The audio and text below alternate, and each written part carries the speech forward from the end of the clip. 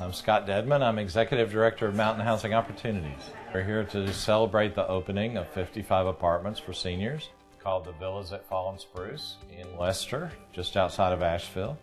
And we are also celebrating the donors and work of Mountain Housing Opportunities. HomeTrust is the premium platinum sponsor for approximately the 10th year, I believe, of our annual housewarming event. I'm Dana Stonestreet, Chairman, President, CEO of HomeTrust Bank. Western North Carolina is one of the highest cost housing areas of the entire state of North Carolina. I think only Raleigh-Durham is a higher housing cost area.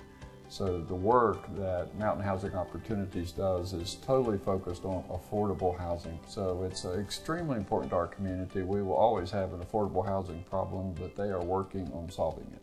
To look around this building, you would never believe it was affordable housing. You would look at it and think it's conventional housing and they should rent for $1,000 a month. So it is so empowering for people to have a home of this quality and this type for them to live in, especially elderly people, and to be safe and to feel like this is home.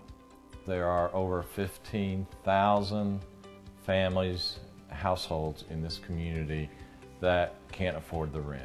They're called rent-burdened households. They pay over 30%, and about half of those, over 7,000 households or families in Buncombe County, pay over 50% of their income for their rent. And so we're trying to make more places more beautiful, safe, attractive homes and apartments for people of limited means. And in this case, they're people who are retirees and they've worked their whole life.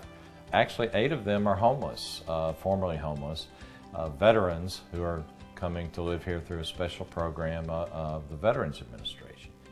To me, there's nothing more rewarding than giving back.